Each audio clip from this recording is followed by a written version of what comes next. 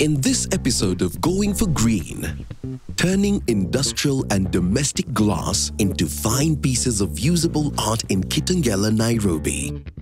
Using mobile money platforms to provide solar power to off-the-grid consumers around Kenya. One man is taking on tree planting in eastern Kenya and turning it into an economically viable practice. Learn how to make your piece of land a self-sufficient ecosystem for food production.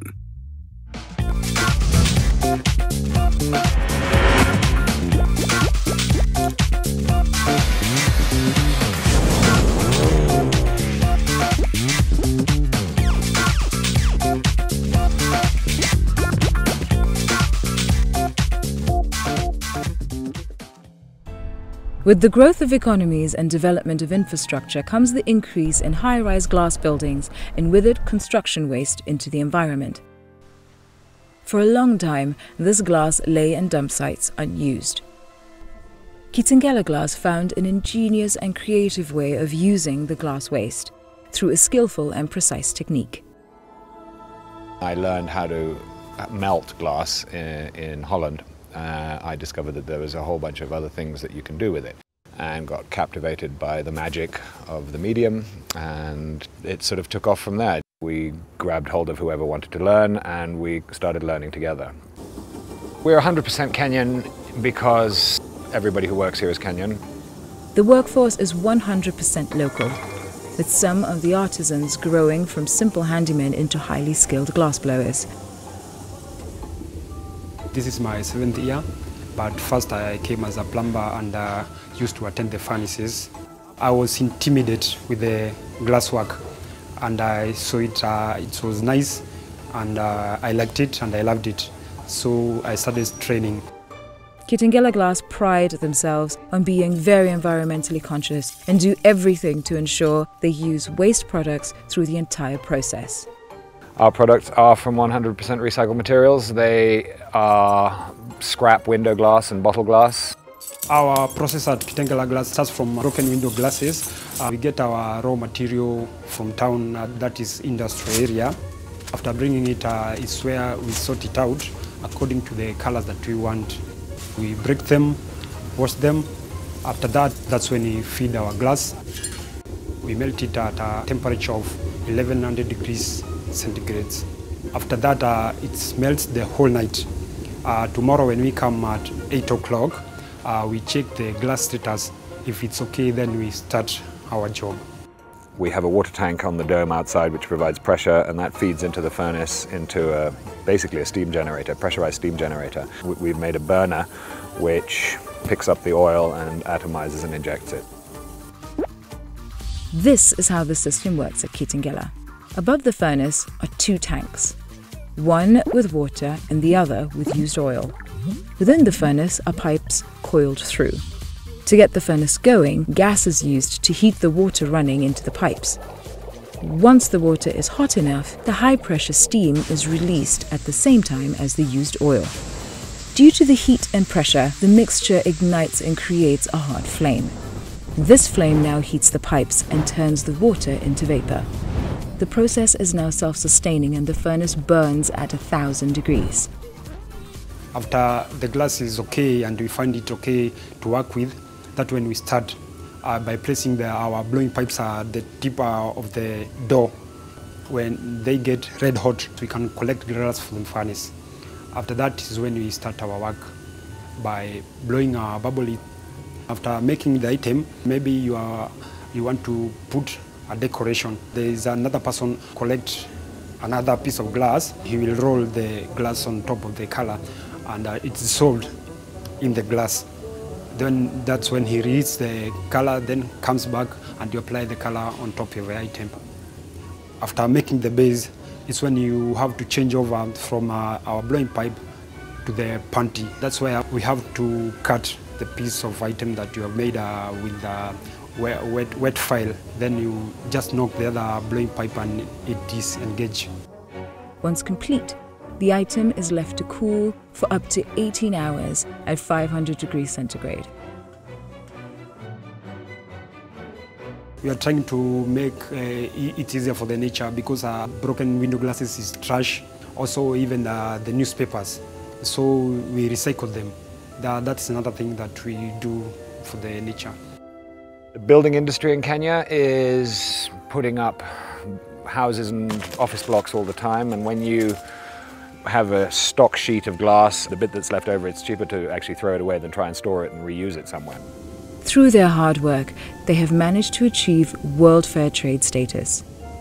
We've just managed to achieve World Fair Trade membership. It's quite a mission to get that. There's a lot of hoops to jump through. This has been mainly through their social responsibility. We try to do as much as we can with regard to sort of social responsibility. For example, we fence the local school, we supply scholarships and exam papers. The ethos at Kitengela Glass is that there is no waste in the process and everything produced is a work of art.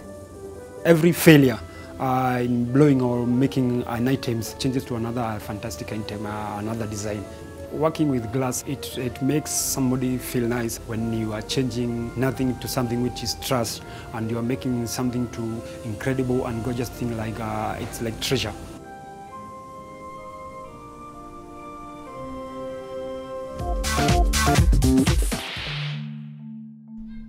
Access to electricity is still a major challenge in most areas on the continent.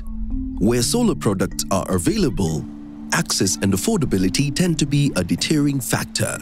This is a double tragedy, as most of those in need of power are at the bottom end of the economic pyramid. A company has found the perfect balance, working off the backbone of the very prevalent mobile phone networks and mobile money to provide a working solution. The opportunity of homes that need energy that do not have grid energy is 5 million and above.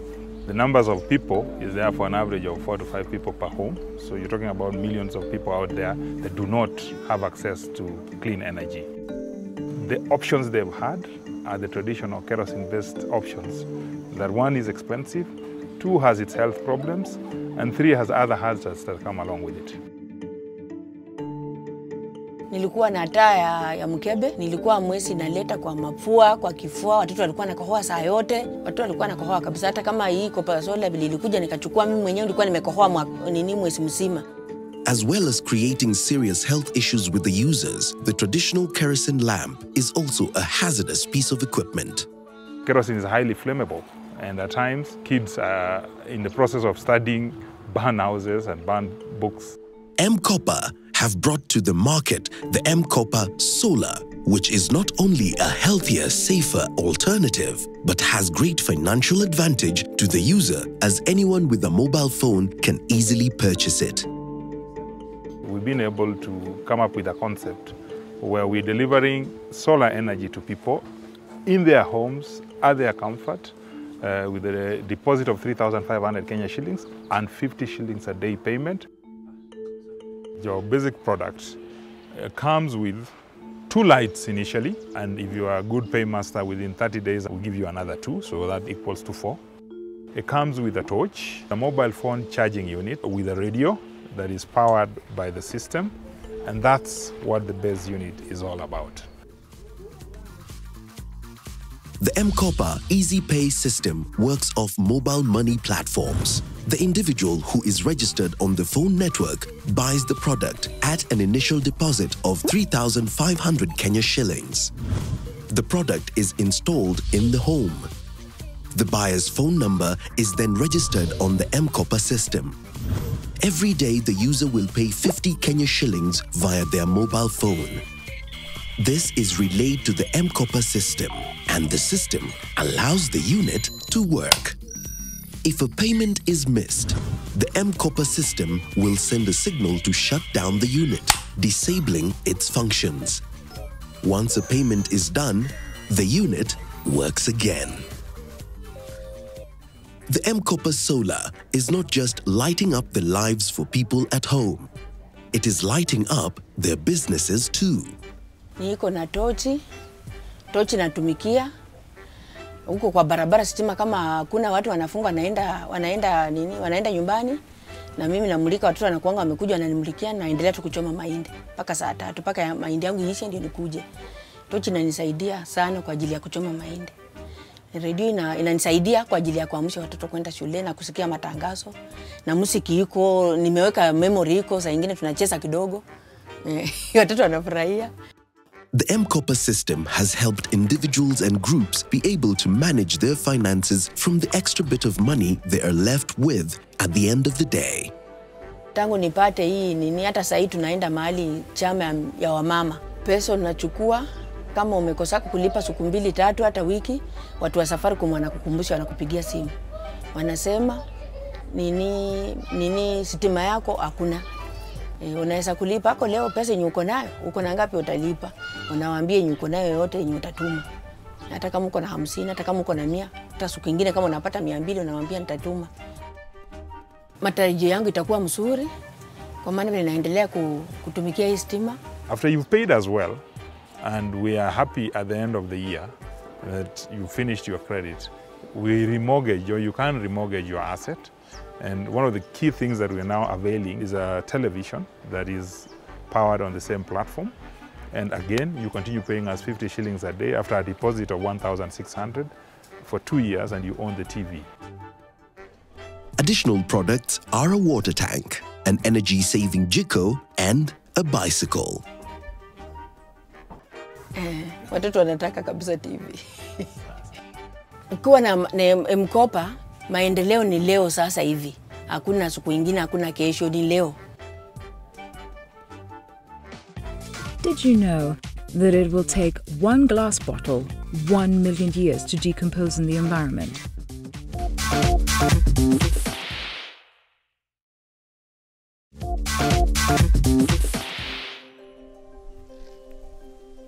Across Africa, the forest is a resource for sustenance to many people who rely on it as a source for fuel, building materials, or income. This has seen vast areas of forest being cleared.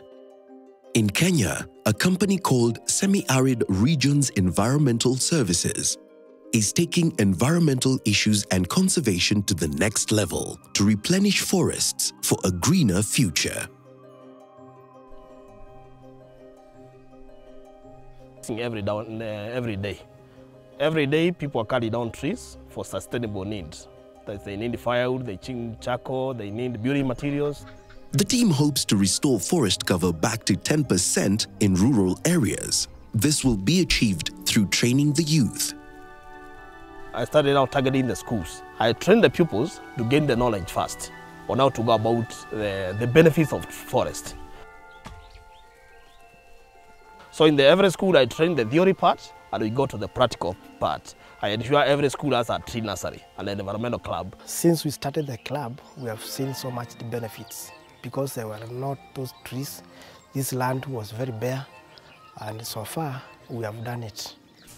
There have been major challenges in this training, and at SARS, they recognize that they must find a solution in dealing with the lack of adequate water. One major challenge is lack of adequate water. Polymer is a product which absorbs the water, retaining the moisture in the soil. The polymer will absorb the water, forming crystals in the soil.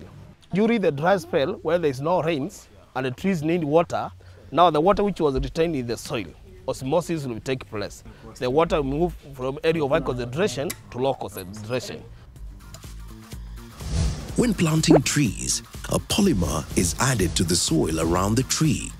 When it rains, this polymer will retain a large amount of water and store it. During the dry season, water will move through osmosis from the polymer to the surrounding soil. The roots of the young tree will then absorb this water, sustaining it through the dry season. SARS have developed a biorepellent to deal with the challenge of termites, which eat up tree seedlings. The challenge is that these very termites are also important for the soil.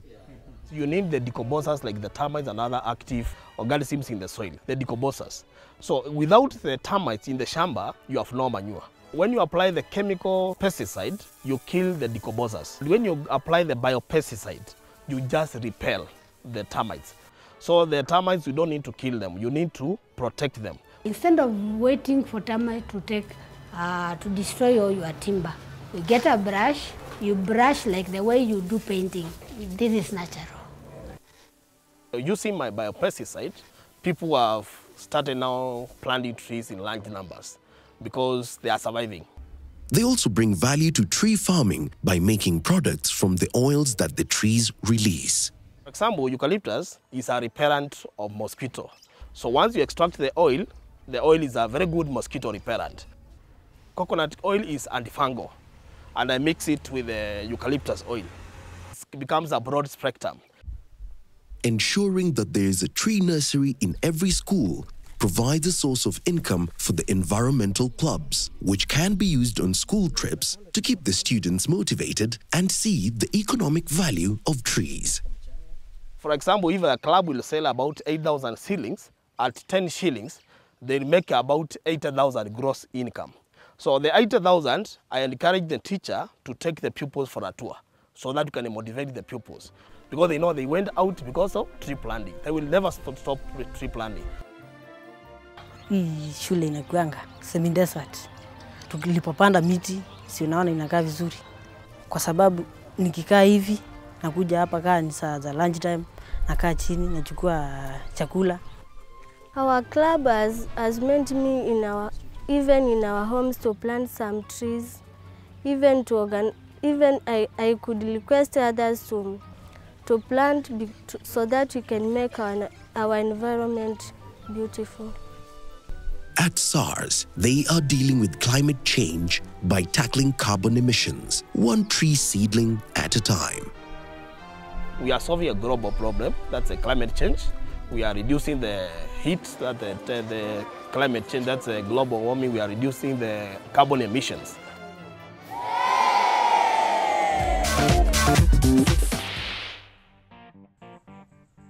In our ever-changing environment, adaptive measures are now more of a necessity not only on a community level, but domestic as well. On the Kenyan coast, a permaculture enthusiast is turning his home into a food factory and training young locals on the technique. After seeing the detrimental effects in the last decade in the continent, we're trying to bring back biodiversity by composting, by constantly adding biomass, by mulching all our beds. These break down, we create beautiful soils, and things start growing better. Our solution to land degradation and mismanagement and all that is permaculture. Permaculture is the development of agricultural systems that are self-sufficient, where every crop and animal supports the other. It's a great solution to combine various elements into one system. Different plant species all working together in harmony, or bringing in livestock, poultry, birds, whatever you want, into the system to enhance it. The key to this system is water and rainfall harvesting. It rains, collects in our gutters, goes into our holding tanks, and then we use it. We've got a drip system. We use it through a drip irrigation to grow our salads and our veggies. And we use it for drinking water. We use it for our animals to drink as well. And yeah, it's totally clean water. It's great. Over and above water harvesting, the recycling of water used within the home is intrinsic in the system. Grey water is also something we use. Kitchen sinks, showers, it all goes back into our system. It gets reused in banana circles, and they're very okay with grey water. Grey water is water from the kitchen and shower. To create a banana circle, make a hole in the ground, plant banana tubers in a semicircle. Drain the grey water into the hole. The bananas will do very well. Depending on the agroecological zone, banana circles could have a different variety of species. Coastal species would be lemongrass, cassava, sweet potato, papayas, bananas, arrowroot, and sugarcane. The animals also play their part in the sustenance of this ecosystem. Our livestock works in a closed-loop system, so we grow food for them. In exchange, they fertilize. They create fertilizer, which goes straight back into the system. So we've got a little wormery. We give them food scraps, and in exchange, we are able to make compost teas, which go directly onto the leaves and into the soil. Vermiliquid is really high in nutrients, and it gives a boost to plant immunity. Rabbits also provide a lot to the system. We're currently harvesting urine. The urine is then diluted with water and fed to the fruit trees, very, very high in nitrogen. There is a need to return our soils back to their natural, healthy state. One way of doing this is through compost. Compost is black gold, basically. Using daily garden elements, such as green materials and brown materials from your system, combined in the right ratios, and if layered correctly, they can break down up to 21 days. To create a small compost heap, place sticks and twigs on the ground in a square of 1 meter. Spread some ready manure from your livestock on top of these. Put a layer of dry leaves and grass. Once done, cover with a layer of green leaves and plant material. Add your kitchen food waste on top of this. Repeat this green and brown layering twice. Cover the entire pile with grass and with a plastic sheet. Kwa sababu gani tunaifunika ni kwamba hatutaki either maji yote ingie pale ndani, na tunataka ile process ifanye vizuri pale ndani. Once done, a stick is dug into the center of the pile. Ile ni kama kipimo yetu yani tuseme ni kama thermo yenye inapima joto. Sababu ya mara ya kwanza, siku ya kwanza ukishaitengeza siku ya kwanza, siku ya pili, siku ya tatu inatakikana ikuwe moto. Sasa ikifika kwa hiyo kiwango, basi utakuwa uko kwa the right process. Important in permaculture is keeping the process entirely organic. Ile nimespray, ile ni mix ambayo ni mchanganyiko wa pilipili, mkilifi, mwarobaini na tunaweza ongezea garlic. Hizi aina 3 ama 4 za spices huwa zinatibu aina mingi za magonjwa. Na kwa sababu utakuwa umeukava na mulch, sio rahisi kupotea, watakuwa wako pale tu, ni wageni wako siku zote. Hivyo basi wanaotengeza ule mmea wako unakuwa na nguvu. This is a holistic system, and the community is taking it up from a very young age. Every Friday I usually have a class. After class we usually go to the ground, and there are 22 kids. The instruction I could give them to young people is that they should come in large number so that we can work together as a community, and we will be able to achieve what we have set ahead of us. How to make a compost bin from your kitchen waste. Take a used plastic bucket with a tight lid. Drill 10 holes in the bottom and 10 holes on the lid. Place dry leaves or grass at the bottom until it's halfway full. Cover this with a layer of soil. Put your kitchen waste on top of this and mix slightly. Wet it with some warm water. Cover the lid shut. Place in the shade. Keep adding kitchen waste and mixing. Let it compost for 2 months when full.